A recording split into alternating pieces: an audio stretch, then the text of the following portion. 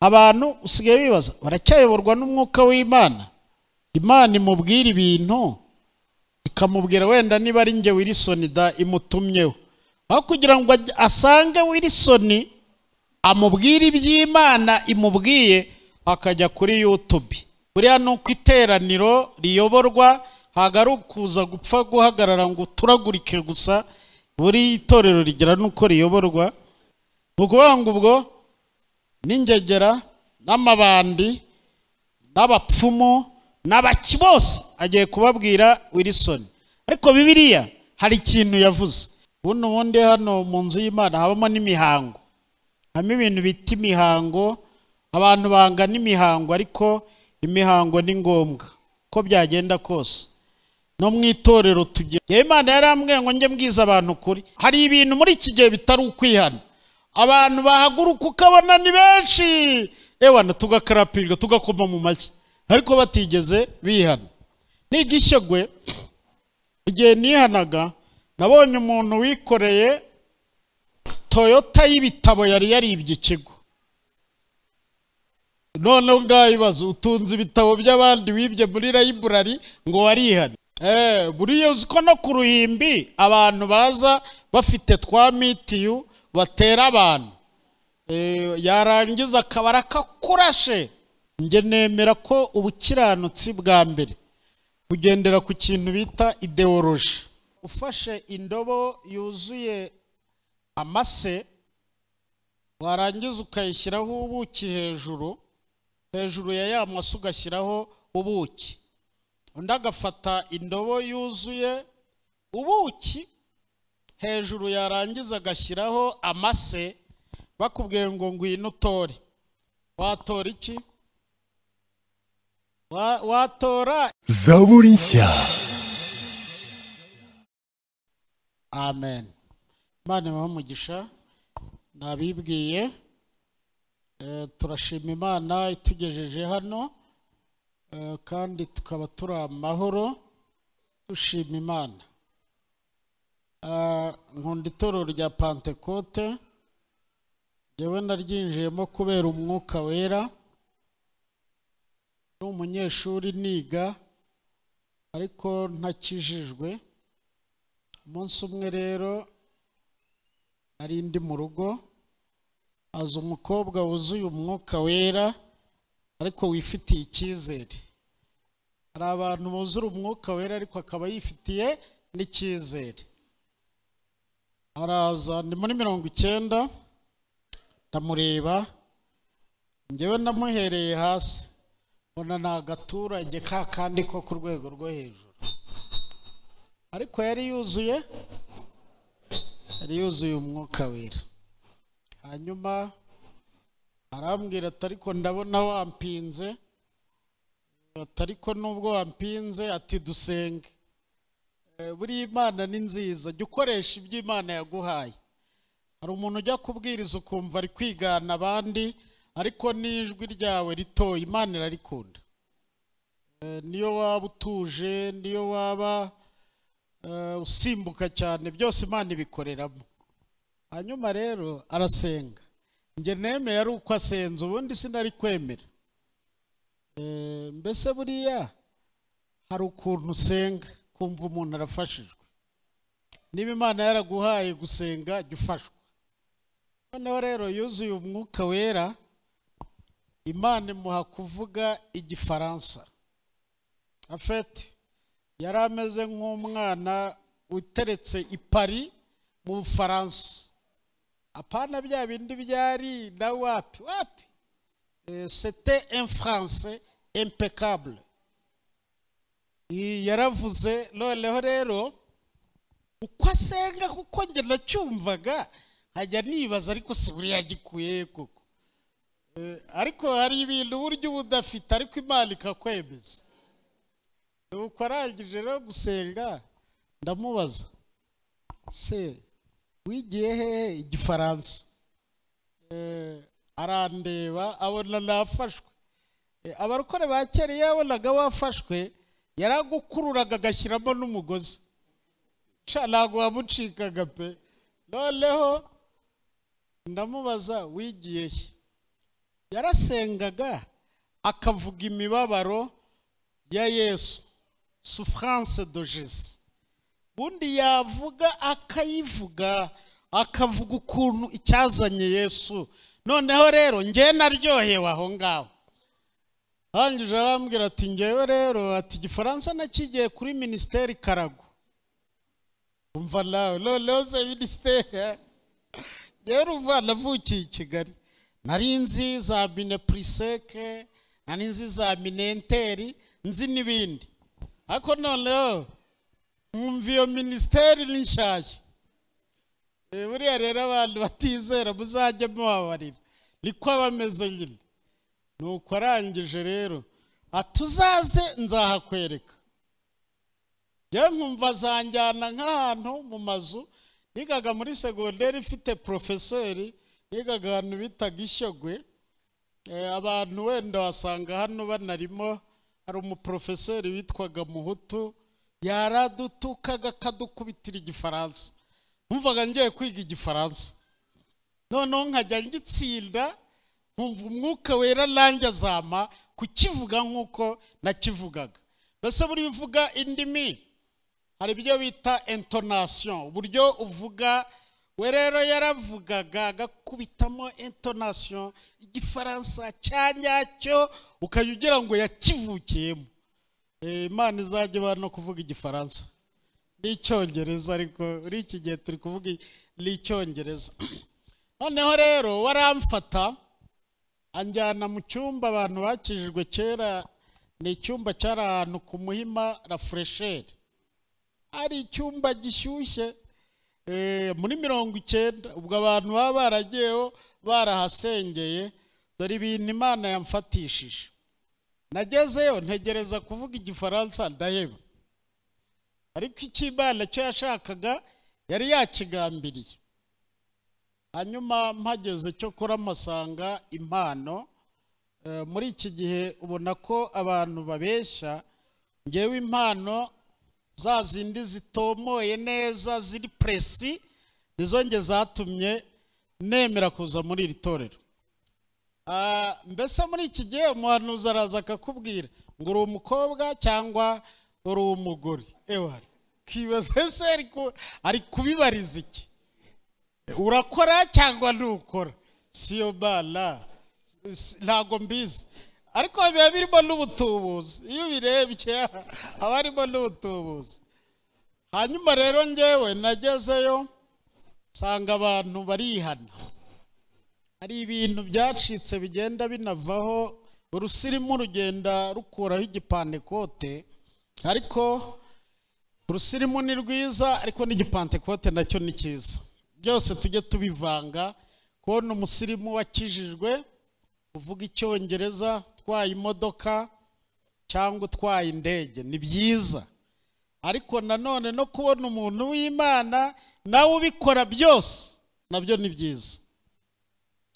Hageze rero baravuga ngo abantu bagomba kujya ngo ku gikarabiro.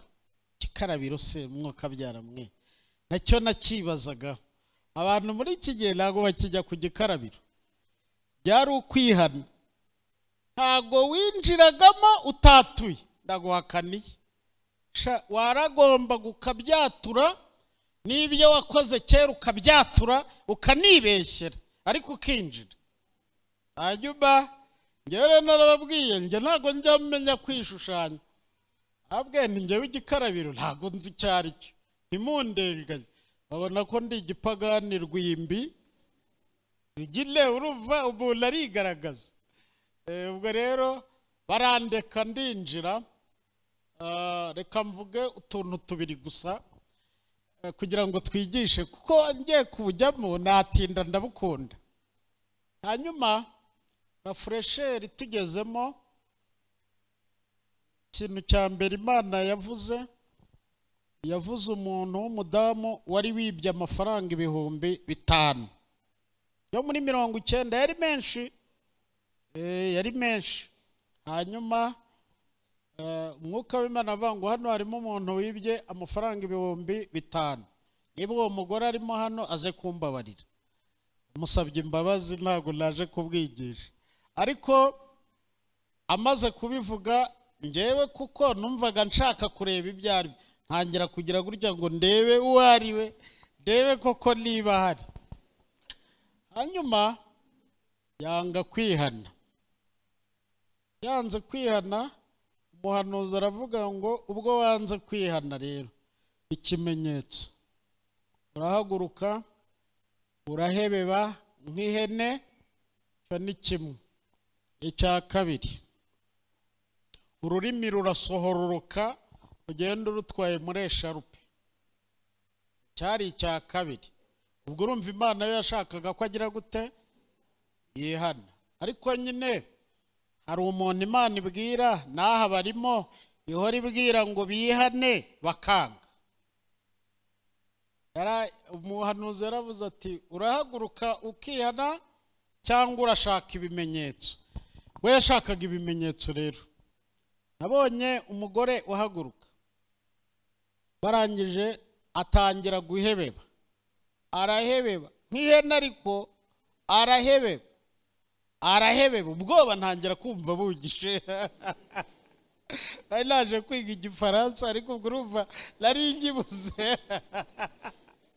ari ukuntu uza mu nzu rero wafatwa ukabura n'ahantu uri buze guca none kari gatsitse akumba kari gahari ku buryo utabonaga nawe ukandagira ibi by'urusirimu twirirwa twicaye gutya hari hasi ku birago nuko bona ururimi rurasohororotse bona rugeza abahanuzi ba kera nta nubwo bagiraga imbabazi nibuze ngo avuga ati rurasohorotse ngo anatinya amategeko avuga ati wenda baraza no kumfata reka yaravuze ati wanze kwihana genda jya kuzana gutanga amafaranga y'abantu ubone kugaruka turagusengera umaze kwihana neza byari ugutanga amafaranga yibye noneho yaragiye yagitwaye yagifashe yitambiye urumva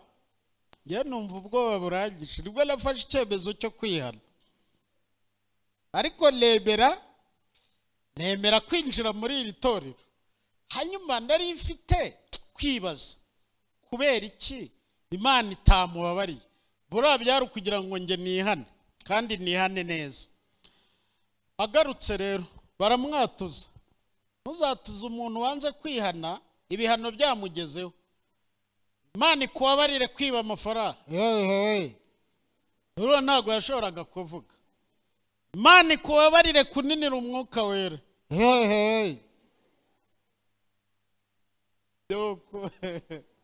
ibintu byabereye ni ibintu bikomeye mbabarire kubivuga hanyuma birangiye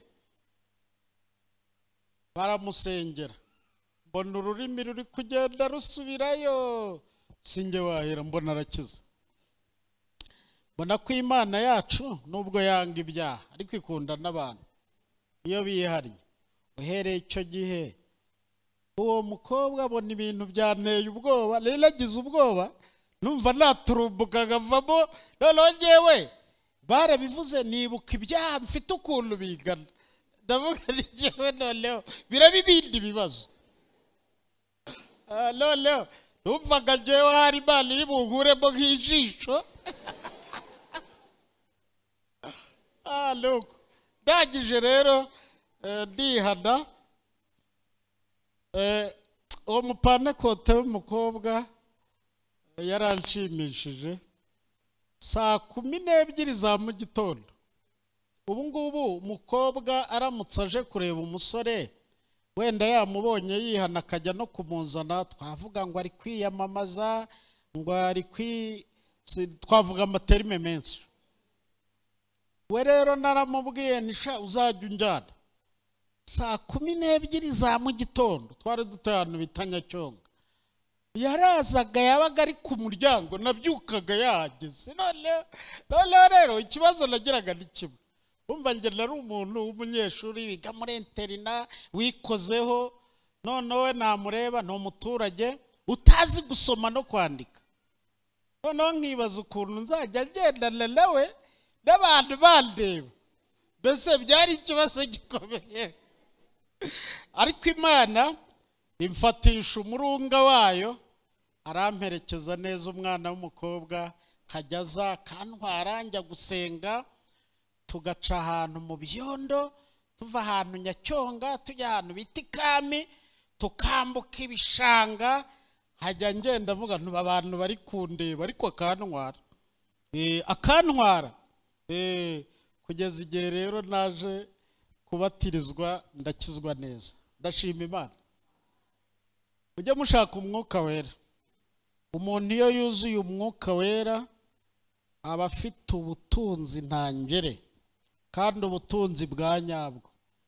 Mbese ngewe mbigereranya nuko ufashe indobo yuzuye amase, warangiza ukayishyiraho ubuki hejuru ya ya mase ugashyiraho ubuki, undi agafata indobo yuzuye ubuki hejuru, yarangiza agashyiraho amase, bakubwiye ngo ngwino utore, watora iki? Watora indobo yuzuye amase iriho ubuki hejuru. Noneho kubera ko ubuki bwaba bwuzuye indobo hejuru bworoshe amase, ntabwo ushobora wowe kureba ibiri imbere. Uko umuntu ukijijwe ameze nk'umuntu wuzuye ubuki ariko inyuma ibigaragara ukabona amase. Ni kureba umuntu wakijijwe ubona asa nabi. Se umuntu ukijijwe w'umukobwa kutabona yambaye ubusa, ngo urebe amaguru meza, ngo urebe ikimero cyiza, kutabona yambaye poketi, ngo ubone imitati iri inyuma, nta bintu ubona. Ubona ari nk'ikibo rero cyuzuye, ariko wajya ureba inyuma, kubera ko umuntu wa kamere wareba ibintu biri inyuma nibyo areba, ni bwa buki bw'inyuma. Uko niko n'abantu rero badakijijwe bareba. Iyo areba umuntu w'Imana amureba atyo, ariko umuntu w'Imana ni indobo yuzuye ubuki, ni umuntu mbese wuzuye ufite ibintu. Imana tugire neza. Dufite rero umwanya muto wo kuganira. Nabazaniye ijambo ryitwa gukiranuka, ariko ugakiranuka mu bintu byose, nta na kimwe usigaje. Reka dusome ubutumwa bwiza ko bwanditswe na Luka igice cya mbere umurongo wa 5. Turaza kwihuta rwose, hanyuma ubundi tuze kumva indirimbo, hanyuma na nimugoroba haraba hari concert, kandi ngewe ndaza guhita ngenda, ariko iby'Imana yampaye nanjye ndaba nabibahaye. Luka igice cya mbere umurongo wa 5 aranditse ngo ku ngoma ya Herode umwami w'i Yudaya hariho umutambyi witwaga Zakariya wo mu mugabane wa Abiya, wari ufite umugore wo mu bakobwa ba Aroni witwaga Elizabeti. Umurongo wa 6 niwo nifuza cyane. Bombi bari abakiranutsi imbere y'Imana. Imbere yande? Imbere y'Imana. Nabakunze bombi bari abakiranutsi imbere y'Imana. Before God. Bari abantu b'abakiranutsi. Bagendera mu mategeko. Bagendera mu ki? N'imihango. N'iki? By'umwami Imana, bose ari inyangamugayo. Ari iki? Utu tuntu mudufate. Bombi qualification ya mbere bari abakiranutsi imbere y'Imana, bakagendera mu mategeko. Urumva hari amategeko ariko hari n'imihango. Nabonye mu Cyongereza babyita ordinances. Harimo amategeko ariko noneho hakaba n'ibindi bintu by'imihango, ariko ngo byose babigenderagamo. Ariko ibyo bintu bikaba ari ibintu by'umwami Imana, ari ibintu Imana yategetse. Bibiliya yambwiye ngo ari inyangamugayo. Inyangamugayo. Iyo tujya gutora dutora inyangamugayo. Mbese uko bari bameze bari abantu Imana yemera, ariko bakagendera mu mategeko, ariko bakagendera no mu mihango. Bibiri y'umurongo wa 7 undi iravuga ngo ariko ntibagiraga umwana kuko Elizabeth yari ingumba, ngo kandi bombi bari bageze mu zabukuru. Nyemerera dusome na Yobu umurongo wa 1 gusa tuvuge kuri aya magambo. Yobu igice cya 1 umurongo wa 1 wonyine. Mu gihugu cya Usi hari umuntu witwaga Yobu, kandi uwo muntu yari umukiranutsi utunganye, wubaha Imana akirinda ibibi. Buriya mbishatse umukiranutsi mwamwumvise. Yobu yari umukiranutsi wubaha Imana ariko akirinda iki? Akirinda ibibi. Uwo niko yari ameze. Zakariya we nawe yari umuntu w'umukiranutsi imbere y'Imana, ariko akagendera mu mategeko n'imihango by'umwami Imana, akaba n'inyangamugayo. Ariko nubwo byari bimeze gutyo, ntago bagiraga umwana. Ntago nshaka kwigisha kuri Zakariya cyane. Zakariya yari umutambyi n'umugore we wakomoka mu batambyi, bombi ari abantu b'Imana. Ndashaka kubabwira ku muntu w'Imana ugenda ari inyangamugayo, akagendera mu mategeko, akagendera no mu mihango. Muri 99 abo twabanye mbere, nababwiye umuntu umwe nigeze kubona. Uwo muntu yarambabaje.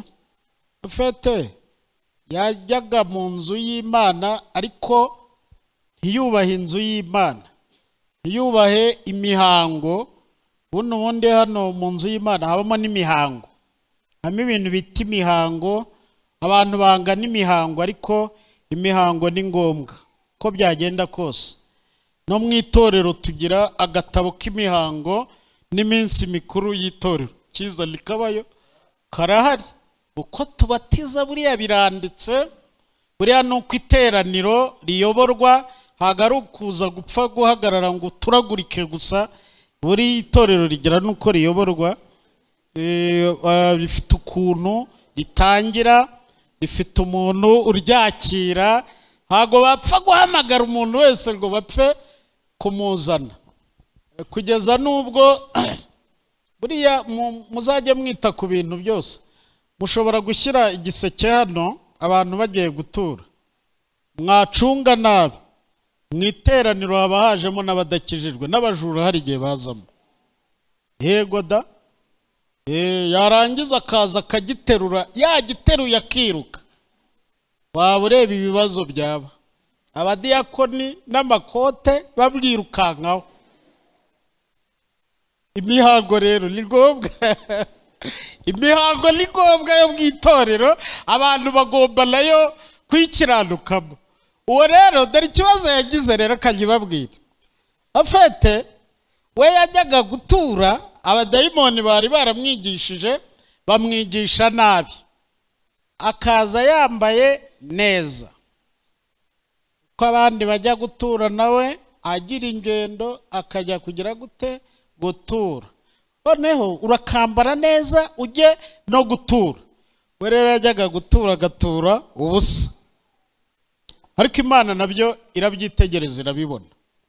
Ibona yuko hari umuntu uza mu nzu yayo akaza kuyitura ubusa. Njye ntekereza ko yatekerezaga ko agiye gutura abantu kandi atura Imana. Imana rero iramwihorera. Igihano yamuhaye ni iki? Yaratwise inda ya mbere, ayitwise agiye kubyara, abyara icyuka. Imana irangije iramubwira ngo wampaye ubusa, nanjye nguhaye ubusa. Hari abantu baha Imana ubusa, kabaho mu nzu y'Imana yiha ubusa, ariko Imana nabyo irabyitegereza.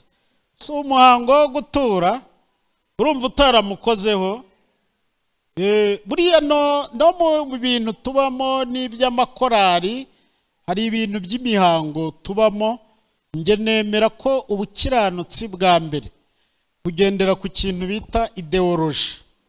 Ideoloji ni ingengabitekerezo umuntu agira igenga ibintu bye akabigenderamo. Bibiliya iravuga ngo what you think you are. Uko utekereza niko uri. Imitekerereze y'umuntu niyidetermina n'ubukiranutsi agira. Utekereza nk'umurozi, burya aba ari umurozi.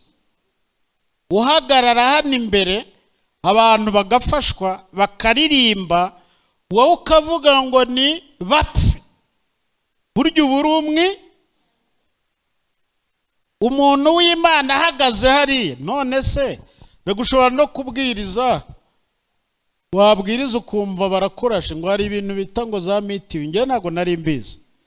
Uruko ubundi munsi umwe dore madamu ari yarandi we wansengeye, yaragowe, ndahagarara ndigisha, ngiye kumva numva umuntu ankubise akantu k'akambi, ngenda gutya oburike, sha iyo bonane sinzayibagirwa.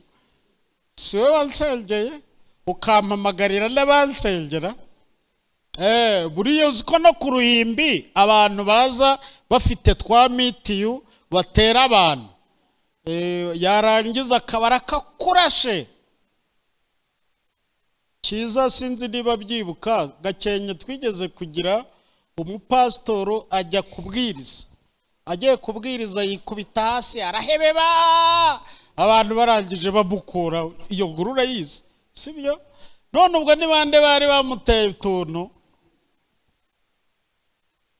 Ubwo uwo muntu uri aho utekereza gutyo, urumva bari umurozi, waranabikora noneho. Ariko icyo nagambire kubabwira ni iki, nuko umuntu w'Imana ikimugenga ni ideoloji, ni ibitekerezo. Niyo mpamvu nka leta y'u Rwanda ijya kurwanya jenoside ihera ku ngengabitekerezo ya jenoside. Buriya rero n'ubukristo ni ideoloji, ariko nziza itari nk'iya jenoside. Ni ideoloji abantu bagira bakavuga ati ariko ngewe nzakiranuka. Akagenda yajya gusaba akazi, wamubwira ngo turabanza tubyumvikaneho turyamane, akakubwira ati wapi, akanga. Sibyo? Si ideoloji. Harimo abantu bajya mu kazi baragasambaniyeho bakagasambaniramo uwo muntu. Bese mu gifaransa bamwita pauvre en esprit. Ni umuntu utagira esprit muri we, ariko umuntu ugira esprit muri we akaba ari umuntu ufite ibitekerezo bihambaye. Ni ukuvuga ngo kugira ngo uzamukoreshe icyaha kubanza kumukuramo ibyo bitekerezo. Sinzi igitabo nigeze gusoma, niba ari muri China, bavuga bati abantu b'abakristo bafite ibintu by'imyumvire ikomeye, bakagushyira nko mu cyumba, barangiza ngo hari ibyo bita lave cerveau, akagufata kugira ngo akoze mu bwonko. Yarangiza ubundi agashaka ibintu by'ibigoma, ashobora no gushaka ibintu by'ibitutsi, yarangiza akagushyiramo, ukajya wumva ingoma zikubita, akaba ari byo wumva, akakumazamo nk'umwaka umeze gutyo, harimo kukoza n'ibitekerezo. Buriya rero ubukristo ni ideoloji, ariko iyo ideoloji ni ideoloji y'ibyiza, ni ideoloji yo kugendana n'umwami, ni ideoloji yo kumvira umwuka wera. Kuko uko bakubwira ibintu, hari n'umuntu ukubwira ibintu ukaba uri mu mwuka ukajya usoma ibyo we atazi kurimo gusoma. Niyo mpamvu umukiranutsi w'Imana aba muri iyo ideoloji. Hanyuma muri iyo ideoloji rero ibintu bibamo, Bibiliya yarambwiye ngo abayoborwa n'umwuka w'Imana, abo bantu nibo bana b'Imana. Mbese muri iki gihe hari ikibazo gikomeye. Abantu usigaye bibaza, baracyayoborwa n'umwuka w'Imana? Iteraniro rya mbere nababwiye ukuntu umuntu Imana imubwira ibintu, ikamubwira wenda niba ari nge Wilson da imutumyeho, aho kugira ngo asange Wilson amubwire iby'Imana imubwiye akajya kuri YouTube. Ubwo se ubwo abasoje umugambi w'Imana kuri YouTube ni kuri Wilson. Nukuvuga ngo ubwo n'ingegera n'amabandi n'abapfumu n'abaki bose agiye kubabwira Wilson. Ariko Bibiliya hari ikintu yavuze. Bibiliya yaravuze ngo nimukundana, ni na Yesu wabitanze, turyita itegeko rikomeye ry'umwami. Iyo great commandment ni Yesu wayitanze, ubwe aravuga ngo nimukundana abantu bazamenya ko muri abigishwa banjye. Ariko ubwo harimo urukundo. Noneho ukabiyibazaho. Umuntu yaje muri korali, njyewe ndimo ndanabwira n'abantu, umuntu uzajya umpanurira mu rusengero, njye numva nzajya mubwira ngo ceceka, Imana yakuntu mnyeho, sanga ubimbwire n'ibyanjye ntago ari iby'iteraniro. Kuki ajya kubibwira abana? Yagakwiye kuza kabimbwira, kuko Imana iba yabimubwiye, kuko Imana yo ifite ubwenge, ntabwo inaniwe gutandukanya njyewe n'abandi bantu. Njyewe nzi umuntu umwe nabonye yihaye kuza ahanurira abantu bari mu rusengero, agenda bakoraho, bamwe babwira we wasambanye, ahubira ku muntu umwe ntari buvuge, amubwira ko yasambanye, arangije aramufata ajya kumurega, amujyana mu bunzi, bamuca amafaranga ko yamusebereje mu iteraniro, kandi yarayatanze yimyoza atayafite, ariko urayatanga nyine. Ibyo rero byagakwiye kuba biri no kuri abo bameze gute. Ubutumwa bw'iteraniro n'ubw'iteraniro, ariko ubutumwa bw'umuntu n'ubw'umuntu. Kuza kumuvuga ngo wasambanye, cyokora warananiranye da, Imana ifite ubushobozi bwinshi bw'ibyo yakora. Ariko umuntu w'umukiranutsi aba umukiranutsi kugera no mu mpano afite akaba umukiranutsi, akanaririmba n'uburyo aririmba nabwo akaba umukiranutsi. Ariko ntabwo bigenderaho. Reka mbabwire ibintu bikeya gusa bituma abantu b'Imana bakiranuka, kuko dufite umwanya muto. Gukiranuka kwa mbere kw'abantu b'Imana, ko gukiranuka ko ni universel, ni uko abantu bose, nta nubwo ari ukwanyu mwenyine, harimo n'abandi bantu Imana izasanga ahantu batari nanga, izasanga no mu yandi mahanga, nabo bantu isange bagufite. Uko gukiranuka kuva cyambere mu kwihana. Ari ibintu nabonye, uzi ko umuntu aza akagukatagira, akanagukandagira, adashobora kuvuga ngo pardon, ijambo pardon, mbabarira, ugasanga umuntu ntashobora no kurivuga. Urankandagiye, urangije habe no kumbwira ngo pardon, excuse me, rikakunanira. Mbabarira, ijambo mbabarira. Kandi buriya kwihana nabonye n'ibikorwa. Hari ibintu muri iki gihe bitari ukwihana, abantu bahaguruka ukabona ni benshi, ewana tugakarapinga tugakoma mu mashyi, ariko batigeze bihana. Nigishegwe igihe nihanaga, nabonye umuntu wikoreye Toyota y'ibitabo yari yaribye ikigo. None ngayibaza, utunze ibitabo by'abandi wibye muri library ngo warihana. Arabyikorera byose, arangije azana Toyota, araza aravuga ngo nje kwihana kwa diregiteri, direte mbabarira, ibi bitabo byose wari warabuze, ninjye wari warabyibye, nje gusaba imbabazi. Baramuzana no kuri morning assembly mu gitondo, ubundi naho aratura neza, turamusengera. Umuntu yari yihannye, ariko yari yihannye neza. Harimo rero ibindi abantu basigaye babaho, bakabaho ku cyaha, bakaba mu cyaha, bakaba mu kinyoma, barangiza bakavuga bati natwe ubwo dufite ubukiranutsi. Ariko Yesu azajyana abakijijwe neza. Kwihana ni pratique. Umuntu wahemukiye usabwe kumwegera ukamubwira ngo naraguhemukiye, kuko icyaha kizava hari uko wakihanye, nta nubwo kizavaho kubera twashyizeho umwanya wo kwatura, kwa kundi abantu batura bari mu rusengero. Mwabonye ko nabyo bisigaye ari bizinesi, abantu nabo basigaye barabyize. Imana imbabarire ijisho ribi, ubwo ijisho ribi savediri kwa Imana imbabarire urukundo ruke, rukundo metre, ubwo buryo nzarubara, I don't know, nzabibara gute, ubwo yiharnye gute, yiharnye iki, urukundo ruke. Kandi ubwo wenda hari umuntu ahora higira ko yamwica, Imana imbabarire irari, wenda yarasambanye, undi akavuga ariko by'ukuri gukiranuka kuva mu kwihana, kandi abantu bakihana neza. Iyo wiharnye nabi bigutera umwako, ko bituma hari imigisha y'Imana uko byagenda kose nawe ubwawe itakugeraho. Bifurije kwihana neza abatarihannye neza. Wowe uri umugabo uri mu rusengero, ufite abana wabyaye hanze 4, uragiye wishakiye undi mugore, abana bawe bishwe n'inzara hanze, harangiza ukaza kureba ati inzu y'Imana ngo warakijijwe. Umugore ntabazi, bazane. Kwihana neza nuko bazana, kabwira umugore ngo mugore wanjye nkunda, hari icyaha ntakwaturiye, wature, hari icyaha ntakwaturiye.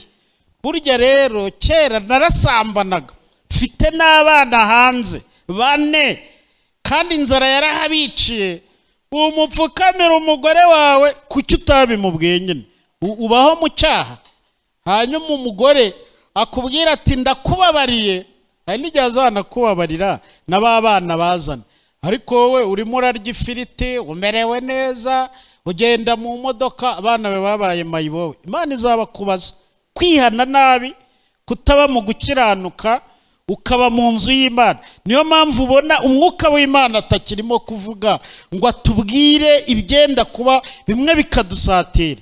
Ni ukubera ko twarawuzimije, abantu barawuzimije, ntashobora gukora. Wowe ubona abantu bahagarara muri visibility bakabareba ukagira ngo niko gukiranuka, ariko gukiranuka kuri mu kwihana, ariko kwihana kuri pratique. Nongeye kuvuga ngo abantu mutiharnye neza, uyu munsi mwegera abapasiteri mwature, mwegera abagore mwature, mwegera abagabo mwature. Nibitagenda gutyo rero rwose ubwami bw'ijuru turaba turimo n'ubw'intwarane, kandi intwarane zibugishamo imbaraga pe.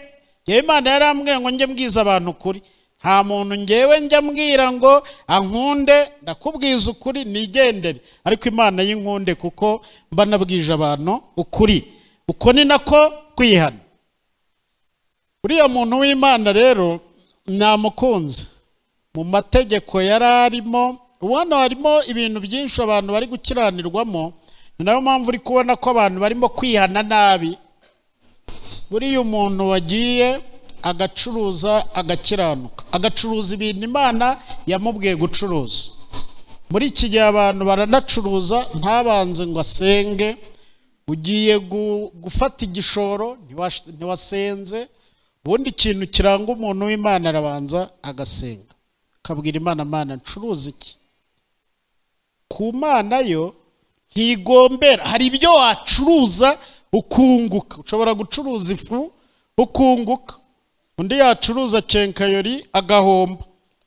Ariko ikintu gikomeye ni ukumenya iyi investment ngewe ko ngiye gushora hehe, ibyo ngiye gushoramo ndi umuntu w'Imana.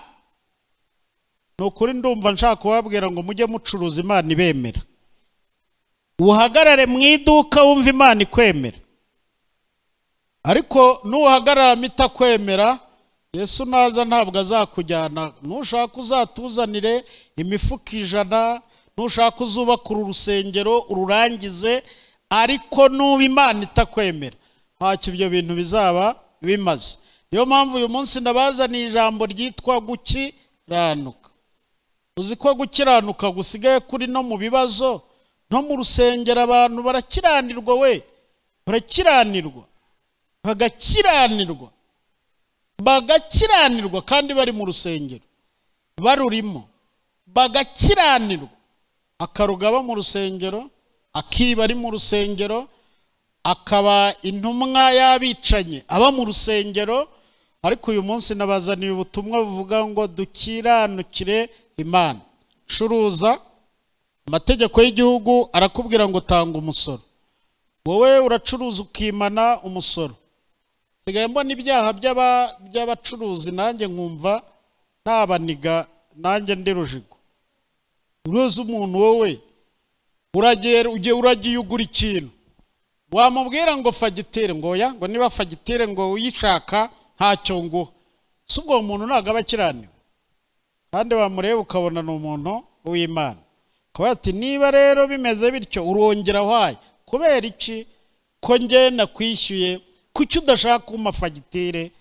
Abacuruzi mucuruza mwiba leta, Imana yabonye muri abajura, bukwiriye namwe kwibwiza ukuri mwarangiza mugakizwa. Rega ntitwahamagariwe kwizera Kristo gusa, twahamagariwe no kubabazwa kubwe.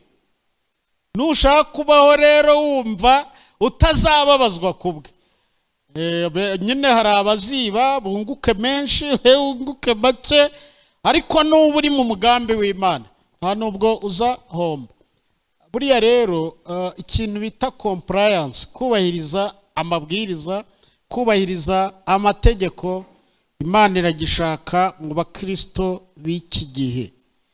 Imana irashaka itandukaniro ry'umukristo n'umuntu utariwe. Umumotari ukijijwe n'udakijijwe bagomba gutandukana. Kera nkizwa mu rugo bigeze kumbwira ngo banyumye minerivare, numva ijwi rimbwiye ngo jya kunyonga, kandi nari muri segondere. Njya kunyonga we, njya kunyonga, ariko mfata igare numva ntabyemera, bitarimo icyubahiro. Abanyonga namwe Imana irabemera, ariko ubwo igihe njyewe nari ndimo numvaga nta nyonga. Hanyuma Imana yo ireba mu mutima irasoma, irangije ngiparika iti nzanira umuntu w'umumajoro, nabaga ahantu bita Nyacyonga. Majoro araza ati wa mwana, ati ndabona uri smart, aturantwara unjyane ahantu Rusine. Ndamutwaye, nuko ndamutwara mbona ari majoro, ariko nibaza impamvu majoro, ariko ni Imana yari imuzanye. Hari ibintu Imana izana atari abantu babizanye, kandi bikazanwa no gukiranuka. Nuko ndagenda ndamutwara, twiriranywe umunsi wose. Mugaruye musubije hahandi arambwira ati mwana, ati c'est bien parler le français. Numvaga avuga n'agafaransa nyine, yari yahuye n'umuntu uzi kuvuga igifaransa ari umunyonzi. Arangije arambwira ati kweri iyo mama, ati fata 5 twishyuraga ngahe ku ishuri, kandi ubwo mu rugo bari baranyimye minerivare yari 3 ku gihembwe. Ubwo amaye higaye bita urami cyacu bundi ngenda poshe yanjye yuzuye njya no kwishyura minerivare. Ariko mwabaye mute? Imana ni iduha gukiranuka, kandi ni nayo iduha ibintu. Hari igihe ubona gukiranirwa gushobora gutuma ubona ibintu, ariko gukiranuka nako kuranakwica no mu mutima. Iyo usigaye wanze gukiranuka, usigara wumva n'umuriro uri kuguhindamo, wihana avuga ngo Mana mbabarira, uhora nanone nongeye. Imana irashaka gukiranuka kwanyu. Niba ntababwiye ibintu bibasimbutsa, muze kumbabarira, ibi ni by'Imana yampaye kubaha. Hanyuma Yobu yari umuntu w'Imana ngo w'umukiranutsi, ngo ariko akirinda ibibi. Reka mbabwire, uru Rwanda turimo abarokore bize mu nzego izo arizo zose. Abasirikare, ndabivuze dore mpagaza, abasirikare, abari mu bwarimu, abameya. Leta yacu yabuze abantu b'inyangamugayo birinda ibibi. Niba abantu bakiranutse bakaba abantu b'Imana, izi serivisi zose mureba tuzaziyobora. nituzihagararamo tukaba mu nzu y'Imana tugakiranuka tugasenga ukarya kagabuye ntuzarya ka shitani nta bintu Imana itazagukoresha kandi by'icyubahiro. Abakobwa bacu izabaha abagabo beza bakijijwe bameze neza mudatoraguye mutubyiniriro muzakura mu masengesho mukure mu bana b'Imana mukure mu nzu y'Imana. Mugabo utazagukubita utazakureba nabi inzobe yawe uzayibungabunga ikaguma imeze ityo warangiza ukaba umubyeyi wubaha Imana. Ariko noneho niturushaho gukiranirwa tuzajya tugenda dutoragure nk'uko abantu barimo gutoragura. Bamwe ingo zirimo zirasenyuka ukabona iminsi 3 fini byarangiye batangiye gushwana batangiye kunywa inzoga ariko impamvu ziri kubitera nuko abantu babuze gukiranuka. Nge ndumva ndangije misi Imana yari yamaye nuko babwira ngo dukiranuke kandi ku gato no kuka nini ku babyeyi aba urubyiruko mukiranuke. Ibintu abantu barimo kuzana muri kubona ari ibintu ubona abantu bagenda batoragura. Nge nayoboye ikigo ndacyitegereza ndakireba hajya ndeba abajene ariko abantu bose bakibagamo bakiranutse ni abantu b'abagabo bahamye. Nge ndi n'umugabo wabyo nge nabaye regional ndi pasiteri sempre usanzwe kiza dore nguyu ni wewe wansengeye nari pasiteri sempre usanzwe ntago nigeze njya gusaba ngo bangire regional cyokora babingize ndabashimira nabyo ni byiza ntabwo ari bibi ariko byaje bishingiye ku mutima ukorera Imana. Muzishimire ko ibintu byanyu biva ku Mana kuruta ko biva mu bantu. Hari ibintu iwanyu batazagukorera bakomeye abantu mu bana batazakora ariko gukiranuka kuzadukoreshereza ikoro. Ndumva nshaka ko dusenga Imana tugasenga korari nimusenge. Kwihana ni icyambere kwihana bizana gukiranuka ariko no gusenga niko abantu berezwamo. Muri iki gihe Satani yibagije abantu gusenga. Ubona bashobora gushyiraho amasengesho akamara n'icyumweru umuntu akamara icyumweru ataranayakandagiramo kandi ari umukristo niwe adasenga. Ariko impamvu gusenga bizana gukiranuka mu gusenga abantu berezwamo yaba ari umwuka wera abasangamo bakezwa. Ijambo ry'Imana rituma berezwamo. Mu gusenga hari ibindi bintu biza abantu bakaba abakiranutse. Abantu ntibagende bameze nk'abadafite aho bashinze. Muri iki gihe ubukristo bumeze nk'umuntu ufite etage nini ariko wajya ureba bya bintu by'ibipiye wamanuka muri fondasiyo ukabona nta kintu kiriyo. Ariko ubukiranutsi bwa nyabwo bukwiye kuba bushingiye ku gusenga kw'ijambo ry'Imana kwihana kugendana n'Imana. Niko rero aba bantu b'Imana bari bameze. Mwakire neza ijambo ry'Imana.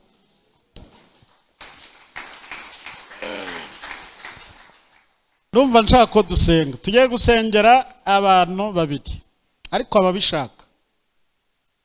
Umuntu wa mbere ni umuntu uri muri iri teraniro akaba atarigeze akizwa. Kudakizwa ni igihombo gikomeye.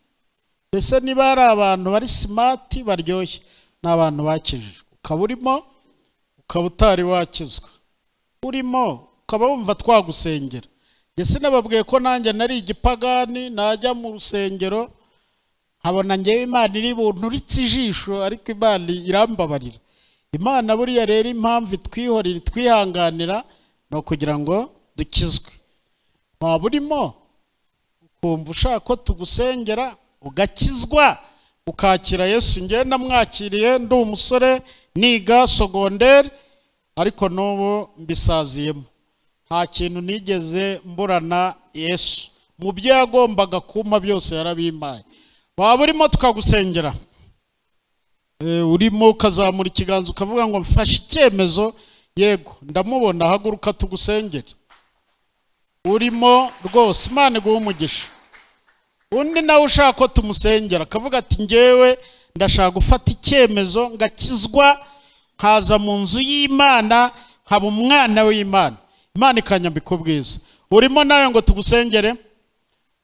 Yego rwose Imana iguha umugisha nawe, haguruka nawe tugusengere, n'abandi bumva barimo bahaguruke tubasengera Imana.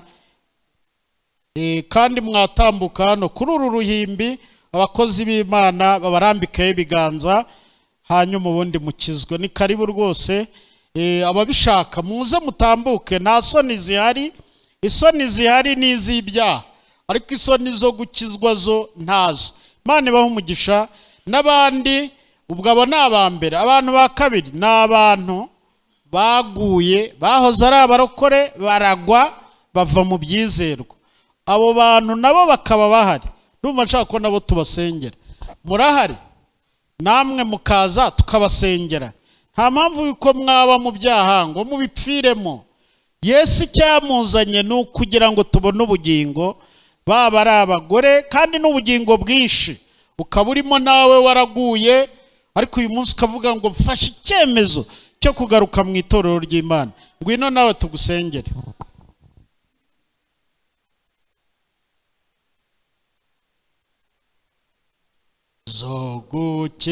Zogukiza zigakiza z'umutima yanyishuri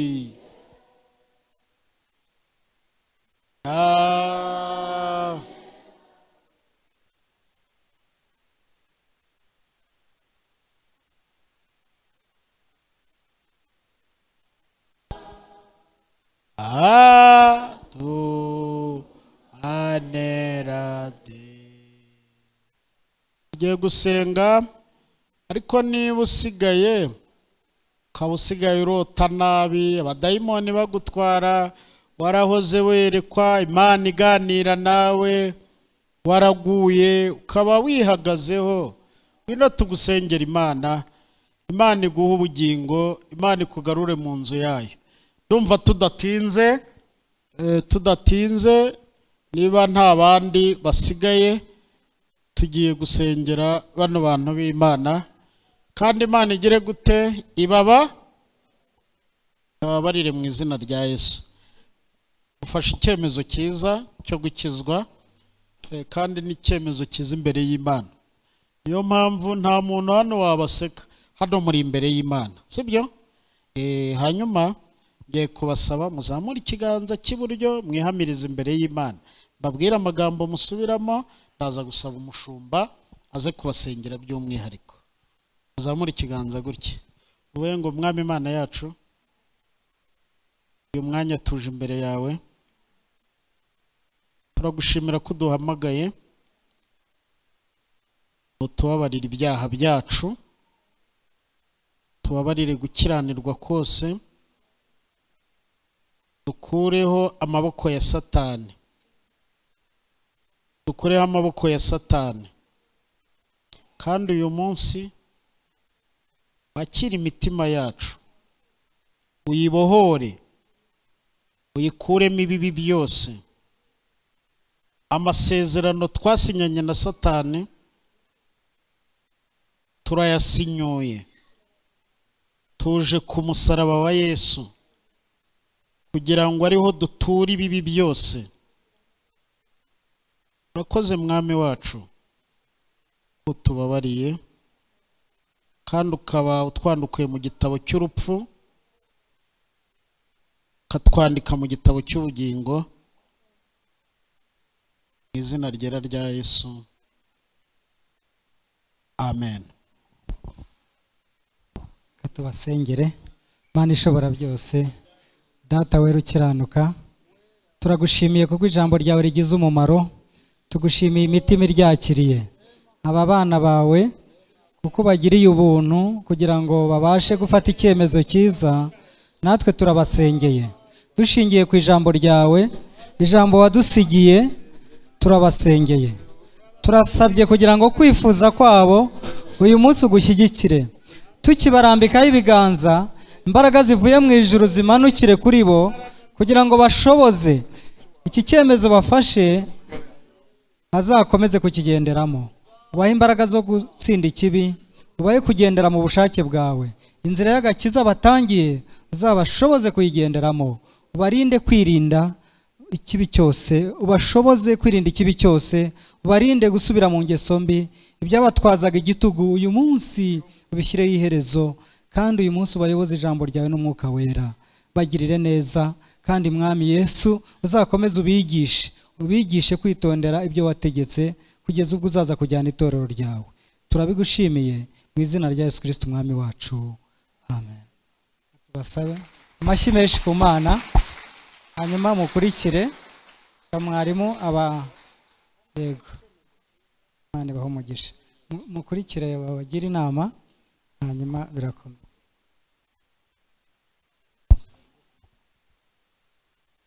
Reka n'abandi bari bafite ibyifuzo bitandukanye, harimo n'uburwayi, harimo n'ibindi bibazo, duhaguruke n'ubundi umushumba mwigisha abisengere bya byifuzo byose twazanye imbere y'Imana. Hari byinshi Imana ibikeneye gusubiza, nabwiye ngo aha hantu haba hari Imana. Kubw'ibyo rero nanone Yesu aduha ijambo ariko akaduha n'ibisubizo biri mu mitima cyangwa se twazanye imbere y'Imana. Reka umushumba n'ubundi asengera ibyifuzo byose. Data mwiza, turagushimira rino teraniro, ntago wariteranyiriza ubusa, ahubwo Mwami hari icyo wagambiriye mu mitima y'abantu bose bari hano. Ijambo ryawe ryaramwe ngo mubanze mushake ubwami bw'Imana no gukiranuka kose, ibindi byose muzabyongererwa. Dufite iyo garanti yuko tuzongererwa, uretse kugukiranuka hazaza n'ibindi. Abagabo beza bazaza hejuru yo gukiranuka, abagore beza bazaza, n'amafaranga nayo tuzayabona, tuzabona n'ibindi, no gukira n'indwara nabyo tuzabibona. Niyo mpamvu Mwami wacu, uretse n'ibyo ngibyo, dusengeye abantu bawe, imitima yacu niyaguke, kandi Mwami yagukire kugukorera, yagukire gukiranuka. Abantu bawe Mwami wababarire, abantu bababarire mu buryo bwose. Uko tugenda amahame twashyizeho, Bukristo buri muri ideoloji, mu bitekerezo. Niyo mpamvu Mwami ndimo gusaba ngo abantu bongere kubagirira neza, wongere kutugarukaho, garuke ku basaza, garuke Mwami ku bakecuru, garuke Mwami ku rubyiruko, ugaruke mu ngo zacu. Muri iki gihe harimo ibibazo byinshi biri mu ngo, ariko wongere uzigarukemo Mwami, ugaruke mu bitekerezo byacu, abantu bagutunge kandi babane nawe.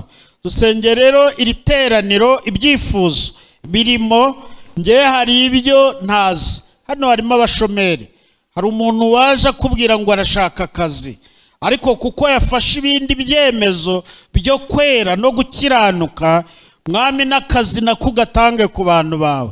Hari abandi bacuruje barahomba, barangije barataha, ariko uyu munsi bavuze ngo baje imbere yawe. Abo nabo turabasengeye kugira ngo Mwami muri uyu mujyi ubahe ibibatunga, n'utabibaha baraseba, nibaseba umurimo wawe uraseba. Niyo mpamvu Mwami tubasengeye kugira ngo nabo bagaruze ubugwaneza n'ikimenyimenyi. Abakuzagaho babaga bashonje, warangiza ukabwira abigishwa ngo nibababwire bicare babagaburire. Mwami rero uri Imana inagaburira abantu bawe, bandi bakaza babaye, abadayimoni babarembeje, warangiza ukabakuramo imyuka mibi. Bandi barazaga Mwami